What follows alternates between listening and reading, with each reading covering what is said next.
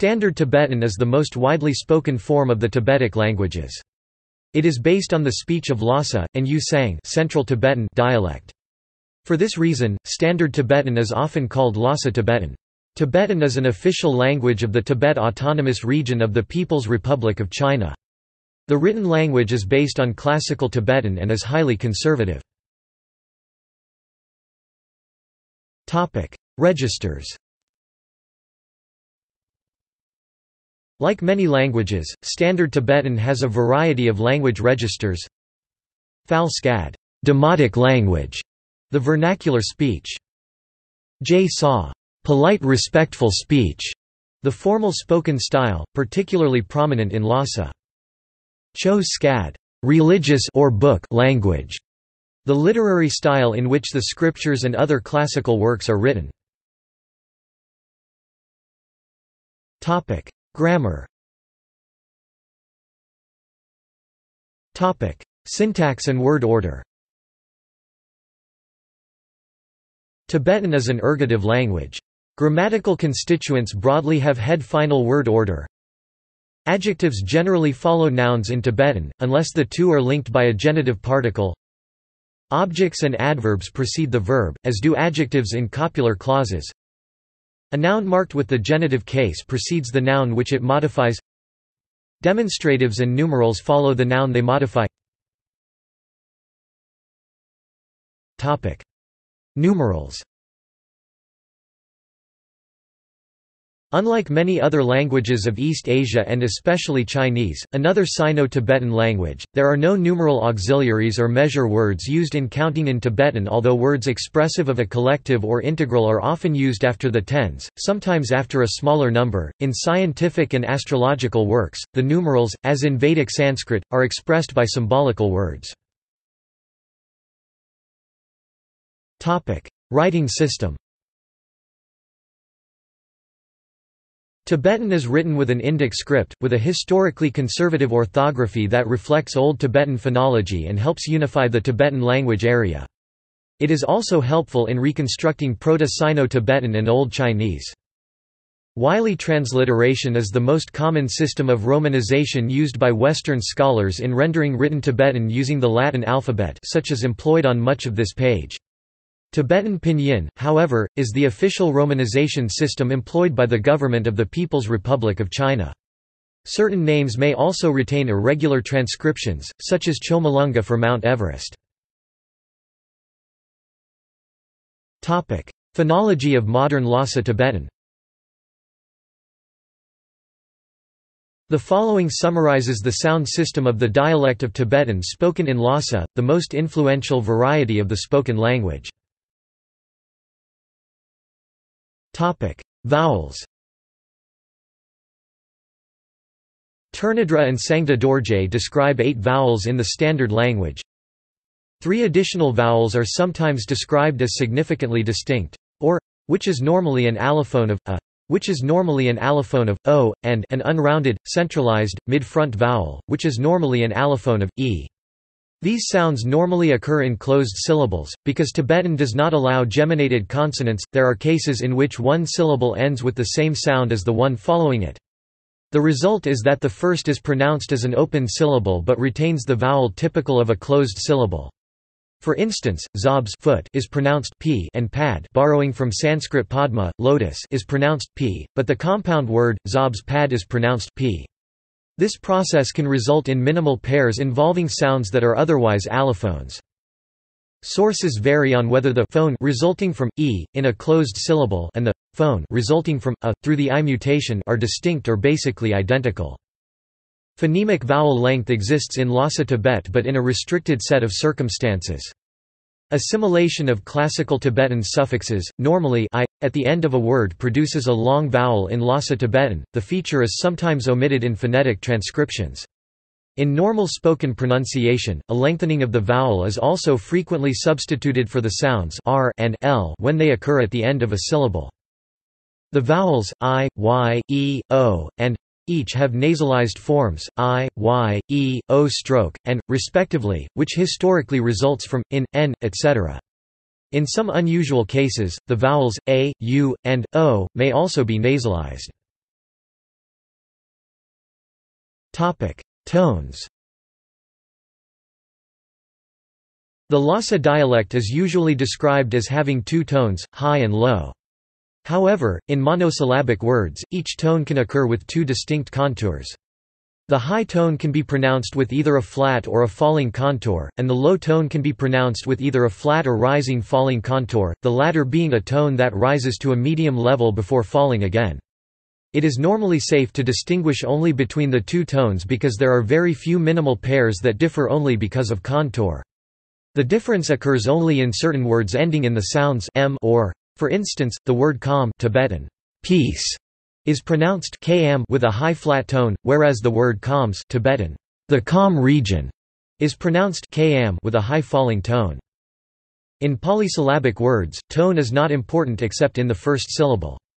This means that from the point of view of phonological typology, Tibetan could more accurately be described as a pitch accent language than a true tone language, in which all syllables in a word can carry their own tone. Consonants. The unaspirated stops, p, t, c, and k, typically become voiced in the low tone and are pronounced b, d, and, respectively. The sounds are regarded as allophones. Similarly, the aspirated stops p, t, c, and k are typically lightly aspirated in the low tone. The dialect of the upper social strata in Lhasa does not use voiced stops in the low tone. The alveolar trill r is in complementary distribution of the alveolar approximant, therefore, both are treated as one phoneme. The voiceless alveolar lateral approximant l resembles the voiceless alveolar lateral fricative, found in languages such as Welsh and Zulu and is sometimes transcribed. The consonants per meter, p, r, l, and k, may appear in syllable final positions. The classical Tibetan final, n, is still present, but its modern pronunciation is normally realized as a nasalization of the preceding vowel, rather than as a discrete consonant, see above. However, k is not pronounced in the final position of a word except in very formal speech. Also, syllable final, r, and, l, are often not clearly pronounced but realized as a lengthening of the preceding vowel. The phonemic glottal stop appears only at the end of words in the place of s, t, or k, which were pronounced in classical Tibetan but have since been elided. For instance, the word for Tibet itself was bod in classical Tibetan but is now pronounced po stroke in the Lhasa dialect. Verbal system. The standard Tibetan verbal system distinguishes 4 tenses and 3 evidential moods. The 3 moods may all occur with all 3 grammatical persons, though early descriptions associated the personal modal category with European first-person agreement. Counting system. Standard Tibetan has a base 10 counting system. The basic units of the counting system of Standard Tibetan is given in the table below in both the Tibetan script and a romanization for those unfamiliar with written Tibetan. Scholarship. In the 18th and 19th centuries several Western linguists arrived in Tibet. The Capuchin friars who settled in Lhasa for a quarter of century from 1719, Francesco della Penna, well known from his accurate description of Tibet. Cassian di Macerata sent home materials which were used by the Augustine friar August. Antonio Giorgi of Rimini (1711–1797) in his Alphabetum Tibetanum, Rome, 1762, 4t0, a ponderous and confused compilation, which may be still referred to, but with great caution. The Hungarian Sándor Kórocsi Soma (1784–1842), who published the first Tibetan European language dictionary, classical Tibetan and English in this case, and grammar, essay towards a dictionary, Tibetan and English. Heinrich August Jaschke of the Moravian Mission, which was established in Ladakh in 1857, Tibetan grammar and a Tibetan-English dictionary. At St. Petersburg, Isaac Jacob Schmidt published his Grammatik der Tibetischen Sprache in 1839 and his Tibetische Deutsches Wörterbuch in 1841. His access to Mongolian sources had enabled him to enrich the results of his labors with a certain amount of information unknown to his predecessors. His Tibetische Studien (1851–1868) is a valuable collection of documents and observations. In France, P. E. Foucault published in 1847 a translation from the Rgyat Cher Rol Pa, the Tibetan version of the Lalita Vistara, and in 1858 a Grammaire Tibétaine. Ant. Schiefner of St. Petersburg in 1849 his series of translations and researches. Theos Casimir Bernard, a Ph.D. scholar of religion from Columbia University, explorer and practitioner of yoga and Tibetan Buddhism, published, after his 1936–37 trip to India and Tibet, A Simplified Grammar of the Literary Tibetan Language, 1946. See the Books section. Indian Indologist and linguist Rahul Sankrityayan wrote a Tibetan grammar in Hindi. Some of his other works on Tibetan were Tibati Bal Sicha, 1933, Pathavali Vols. 1, 2, 3, 1933, Tibati Vyakaran, 1933, Tibat May Budh Dharm, 1948. Japanese linguist Kitamura Hajime published a grammar and dictionary of Lhasa Tibetan. Contemporary usage. In much of Tibet, primary education is conducted either primarily or entirely in the Tibetan language, and bilingual education is rarely introduced before students reach middle school. However, Chinese is the language of instruction of most Tibetan secondary schools. Students who continue on to tertiary education have the option of studying humanistic disciplines in Tibetan at a number of minority colleges in China. That contrasts with Tibetan schools in Dharamsala, India, where the Ministry of Human Resource Development curriculum requires academic subjects to be taught in English from middle school. Literacy and enrollment rates continue to be the main concern of the Chinese government. Much of the adult population in Tibet remains illiterate, and despite compulsory education policies, many parents in rural areas are unable to send their children to school. In February 2008, Norman Baker, a UK MP, released a statement to mark International Mother Language Day claiming, "The Chinese government are following a deliberate policy of extinguishing all that is Tibetan, including their own language in their own country." And he asserted a right for Tibetans to express themselves in their mother tongue. However, Tibetologist Elliot Sperling has noted that within certain limits the PRC does make efforts to accommodate Tibetan cultural expression, and the cultural activity taking place all over the Tibetan plateau cannot be ignored. Some scholars also question such claims because most Tibetans continue to reside in rural areas where Chinese is rarely spoken, as opposed to Lhasa and other Tibetan cities where Chinese can often be heard.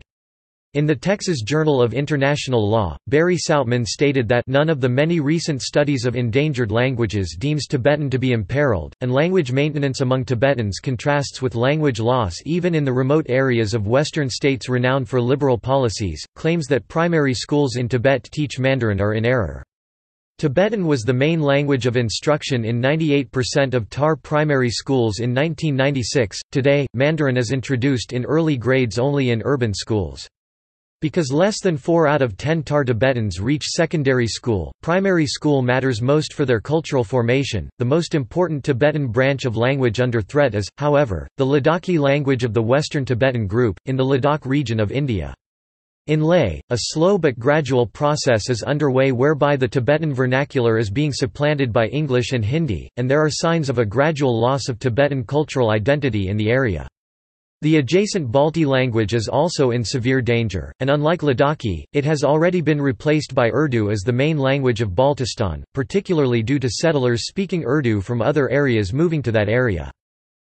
See also Amdo Tibetan language Coms Tibetan language Languages of Bhutan Voice of America Tibetan language service References Further reading Bernard, Theos C. 1946, A Simplified Grammar of the Literary Tibetan Language, Santa Barbara, California, Tibetan Text Society.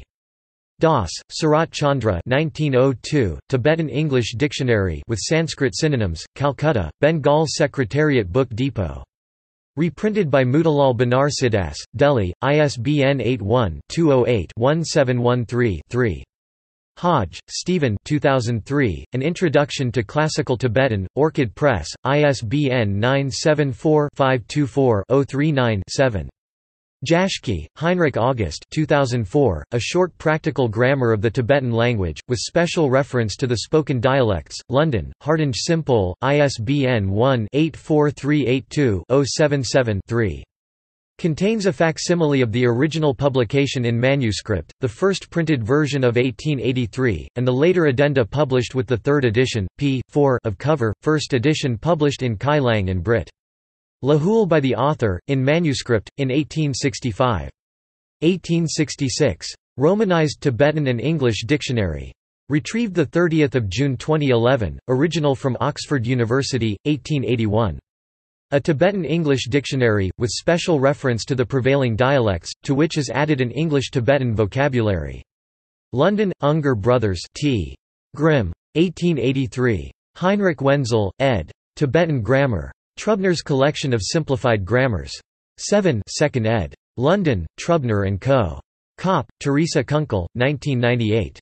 Verbalizers in Lhasa Tibetan. Ph.D. dissertation, University of Texas at Arlington. Naga, Sangya Tander, 2010. Some Reflections on the Mysterious Nature of Tibetan Language in The Tibet Journal, Special Issue. Autumn 2009 Volume 34 n. 3 Summer 2010 Volume 35 n. 2. The Earth Ox Papers, edited by Roberto Vitali, pp. 561–566. Sandberg, Graham 1894. Handbook of Colloquial Tibetan, A Practical Guide to the Language of Central Tibet. Calcutta, Thacker, Spink & Co., original from Harvard University. Turnedra, Nicholas, Dorje, Sangda 2003, Manual of Standard Tibetan, New York, Snow Lion Publications, ISBN 1-55939-189-8. Hahn, Michael. Foundational Questions of Tibetan Morphology. The Tibet Journal, Volume 33, No. 2, 1 July 2008, pp. 3–19. External links. Online keyboard for Tibetan.